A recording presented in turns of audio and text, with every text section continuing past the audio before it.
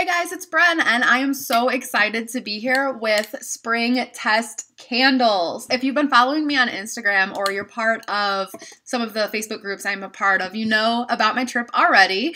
I do not have a test store near me, near being the key word there. I have a White Barn store about 90 minutes away, and when I started this channel, they were a test store for like a hot minute, but then they ceased to be one anymore. And occasionally White Barn stores still get things before Bath & Body Works stores do, so sometimes I still get to review things before they're completely officially released, but the nearest test store to me is about 7 hours away in Columbus, Ohio.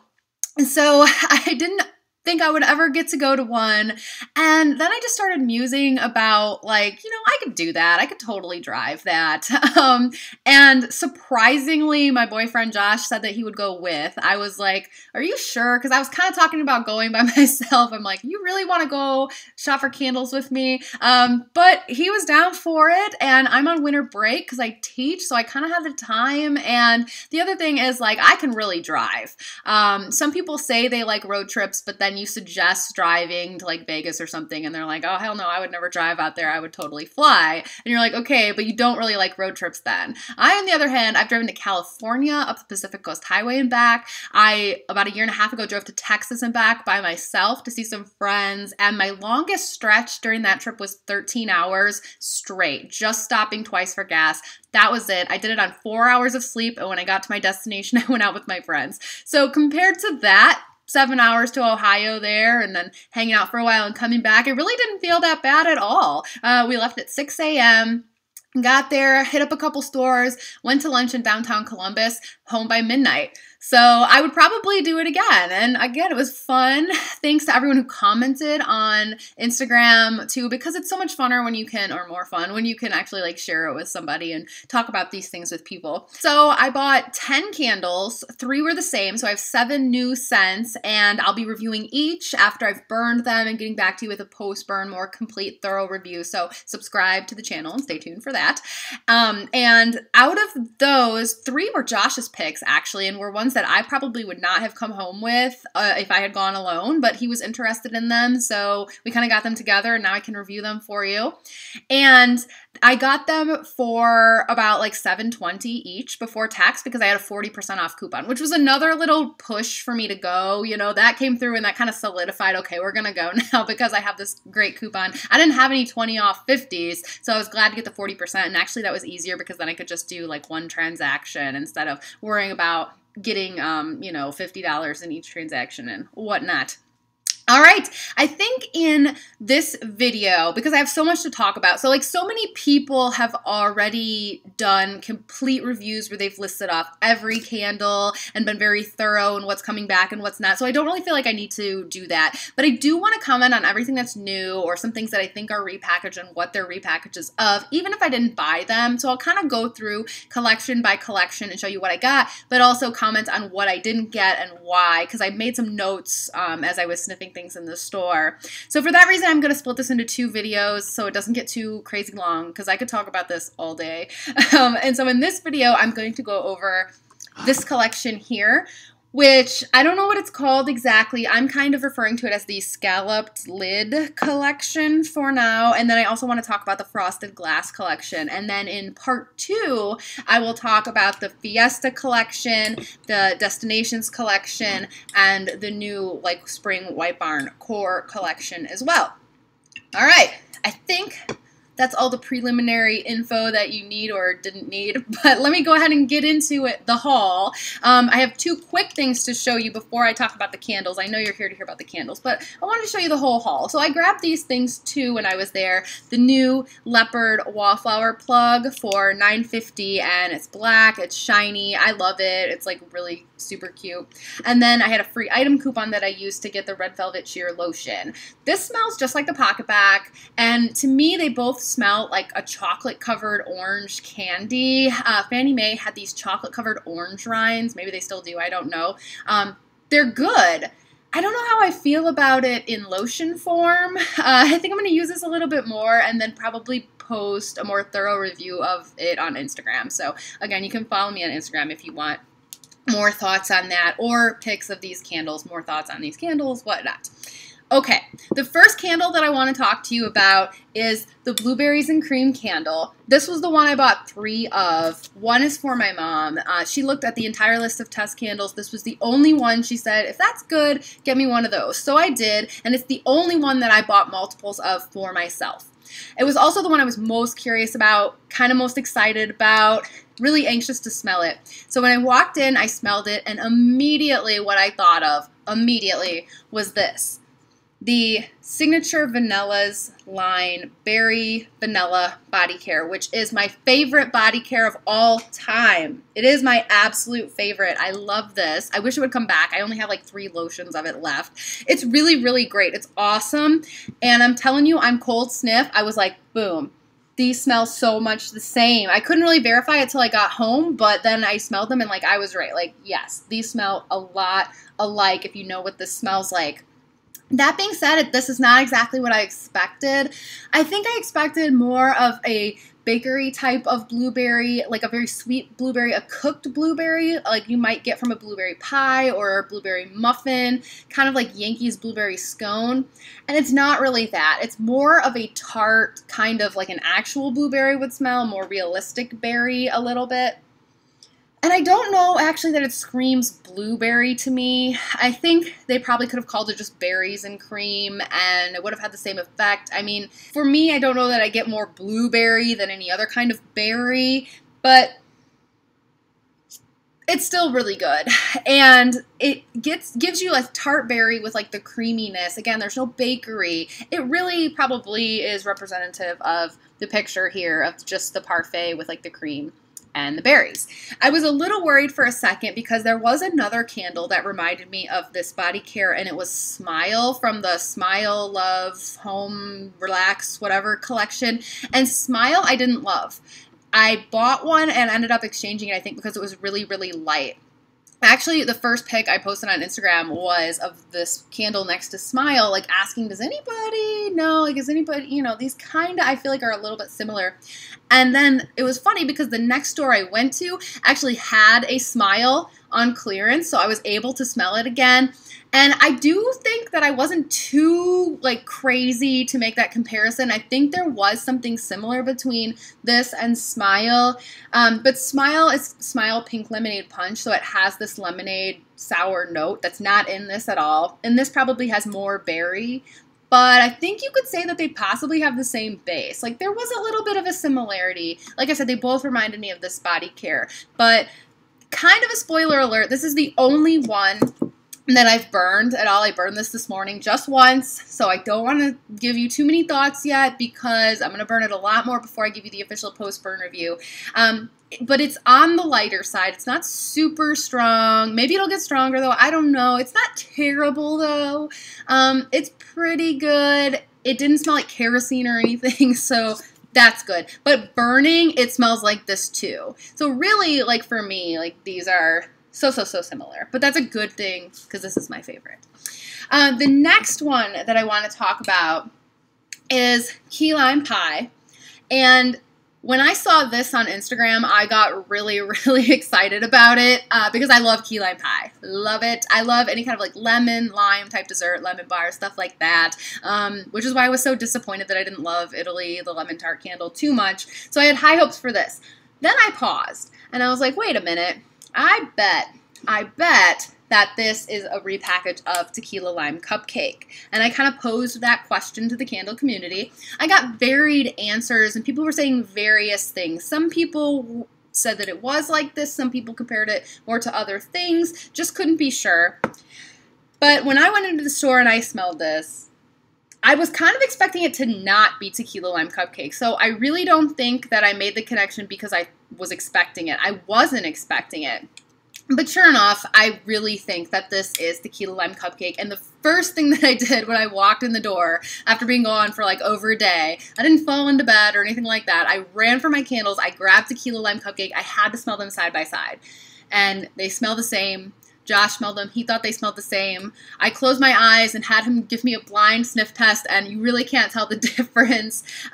I am really confident in this, guys. I'm not going to tell you to rely on me for reviews of floral candles because that is not my area of expertise. Cologne scents, not my area. But bakery scents and fruit scents, like those are my jams. And I loved Tequila Lime Cupcake. I bought like 5 of them last year. I burned through a couple. I have a new right here, never burned version of it that I can compare to my never burned version of key lime pie, and I'm telling you, they're the same. Any slight little minute 2% difference that you could pick out between any two candles is so little that it can be contributed to like year variation, batch variation, I think. For example, every time that Cinnamon Sugar Donut comes out, people say, oh, this is a little bit more cinnamony than last year's version. This is a little bit more bakery than last year's version. I mean, yeah, sure, maybe there's that kind of tiny difference between these two, but I really, trust me on this one, I'm pretty confident this is a repackage. Not a bad thing because Tequila Lime Cupcake was a White Barn exclusive last year and not everyone could smell it. So I hope that Key Lime Pie goes nationwide this year so you all can smell it because I love it. It's great. And one more thing I want to say about this candle is that in my Tequila Lime Cupcake review, I said this should be called Key Lime Pie. And so maybe someone out there at Bath & Body Works is watching, and you're welcome for this suggestion. I'm kind of kidding there. I don't really think that they're watching my channel and listening to me, but I don't know. I did suggest it, and here it is. I got 2 more candles in this collection, both Josh's picks, and this first one I would have imagined in a million years that I would have walked out of there with this, but this is like his favorite out of the ones that he picks, and he's most excited to burn it. Lemon mint tea. I think a lot of people expected this to be lemon mint leaf repackaged because they always repackage that and it usually comes out in the same exact color. But it's not. It's not lemon mint leaf. Thank goodness, because lemon mint leaf was not good, I don't think. To me, it always smelled like toothpaste, kind of mixed with lemon, which is a bad combination. But this, you can get the tea. The tea note is in there. It's not as strong as it is in London tea and lemon. But this kind of smells like if you added a lot of mint to London tea and lemon. It's calling it spearmint leaves, right? And so it's kind of like if lemon mint leaf and London got together, but then it's a better mint too, because it's not toothpastey either. I'm really excited to burn this because, again, I never would have gotten this, so it's really going to be branching out for me. And I don't know if I'll like it or not. We'll see. But I think a lot of people are going to like it probably. You know, people love those tea scents. I'm curious what Norma is going to think of this because she loves tea scents so much. I don't know, with the mint in there, it's definitely different. And then also picked up Mocha Latte Swirl, also Josh's pick. I probably wouldn't have gotten this just because I'm not a big fan of the espresso bar / Harvest Coffee Gourmet Espresso. This has been repackaged a million times. This is not the same, but I do think it's maybe the same base. It's kind of like they've taken their coffee scent and they have added caramel to it. And possibly, I hesitated there because I'm like, and possibly chocolate. The notes just say caramel and whipped cream, but it's called Mocha, which makes me want it to have some chocolate in there too. It's probably more so caramel, maybe a little bit of what could be interpreted as chocolate, but definitely they've taken their coffee scent and they've sweetened it up a bit. It smells good on cold. What I worry about is that what I didn't like about espresso bar is it always smells like cheap old coffee to me, or like burnt coffee or something, and I hope that I don't get that with this one. It doesn't smell either like the caramel latte, like pumpkin caramel latte that comes out in the fall either. It's much more coffee scented than that. So I'll be back with post-burn review on this, and I don't know what it'll be. I don't know if it'll be a good or a bad one. I just have to burn it and find out. Okay, and then also in this collection, the only new one that I didn't get is the Sugared Peony Petals. I did smell it, and it's very floral. If you're into florals, I think it's nice. It's not pink petal tea cake. Some people were hoping that it was, but there's really no bakery in it. Honestly, if you're looking for, or if you were a fan of pink petal tea cake, and this is for my next video, but try Paris because it has that floral mixed with bakery thing going on. Pink peony or Sugared Peony Petals is really just a floral scent. But if you are, like I said, that's not my area. If you're looking for a good review of that, follow on Instagram Jennifer, the show 78, because she did a really good thorough comparison of sugared peony petals to pink petal tea cake today with a lot of information. So check that out. All right, and then returning scents in that collection too: watermelon lemonade, Georgia peach, praline pecan cobbler, cinnamon sugar donut, and vanilla bean marshmallow. I think are all back in that collection. The next collection I wanted to talk about in this video is the Frosted Glass collection, and I actually didn't get any candles from that collection, so I don't have any to show you. I took lots of pictures, of course. They're on Instagram. There were a few in that collection that I went in thinking I wanted to check out and would possibly get, but none that really made the cut, I guess.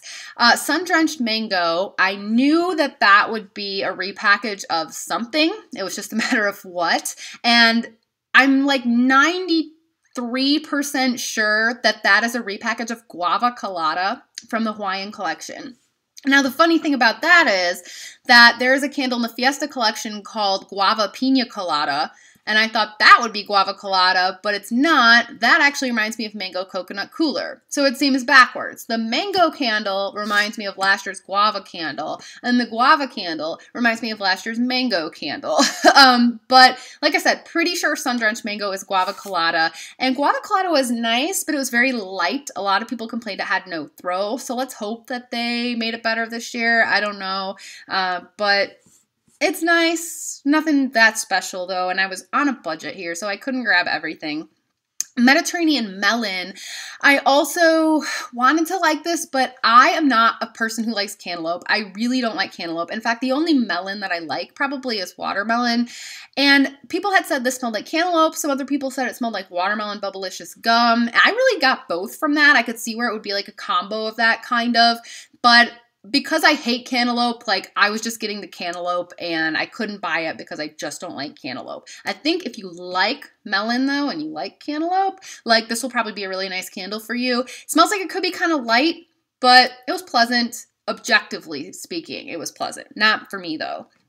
Also, you have coconut sandalwood in this collection, which I believe is new, and I expected it to be coconut vanilla because coconut vanilla has sandalwood in it, and coconut vanilla is back as part of the Fiesta collection, but it's not the same. It does not have the vanilla. It seems really soft though. All of the candles in this collection seemed pretty light and like I'm saying like soft, but that could just be because it doesn't have lids, and the lids really seal in the fragrance on these candles, and the ones without lids, they all smell a little lighter on cold, so I don't know. Seaside Citrus was the only one that really didn't smell light to me. That one kind of smells like Lemoncello, though. Not exactly the same, I don't think, but it's really just like a lemon candle. It's pretty good in that aspect, but not as sweet or like sugared or candy-like as Lemoncello. More like just lemon.